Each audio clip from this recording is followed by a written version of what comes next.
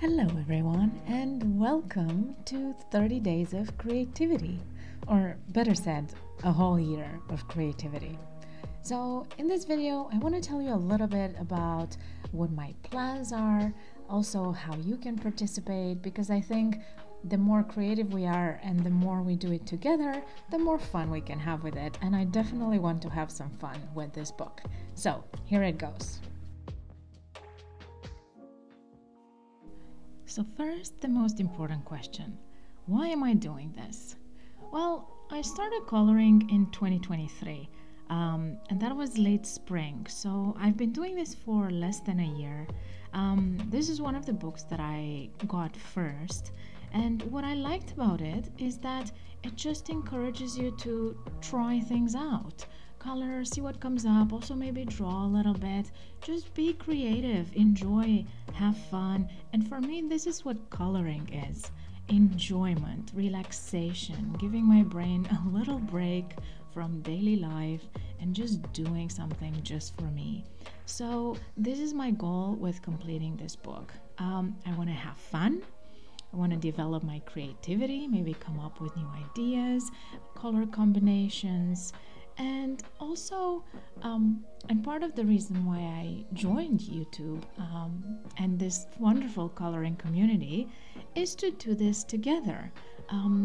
I've watched many videos from all of you, and I really love seeing what all of you color and your thinking process and the outcome and the mistakes and the wonderful things that come out of your coloring.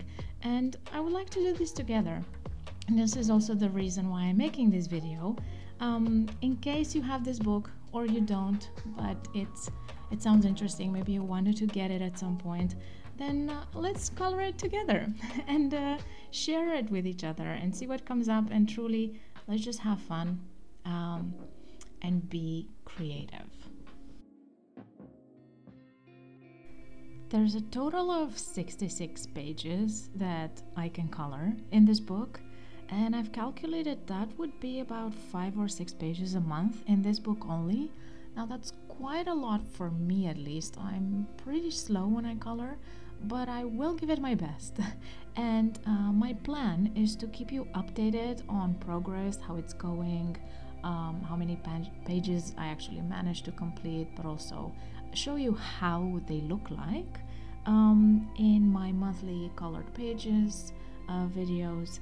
Maybe I can do some color alongs as well. I've never done one. I've seen many done, and yeah, I could try that, or just maybe separate videos with updates specifically on how my progress in this book is going.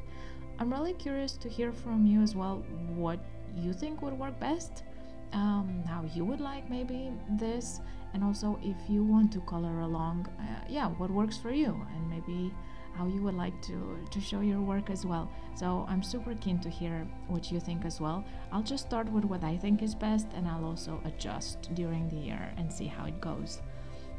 I'll try to do at least 1 page a month, that's for sure. Maybe there will be some months where I do more, and some where I take it easier, and I also color in other books, because of course I still want to do that. We'll see how it goes, but what I know for sure is that I want to make good progress in this book this year. And I want to color not just the pages on the right side, but also the pages on the left where there's some explanation sometimes, or there's just this little flower in a corner or something like that. I want to make it as complete as possible. Also, I want to use this book as a way to truly experiment with different supplies as well. So I want to use marker in it. I also have brush pens with ink, pencils, of course, maybe a little bit of watercolor or gouache. I want to use all my supplies and the different pencils that I have and really learn what works and what doesn't.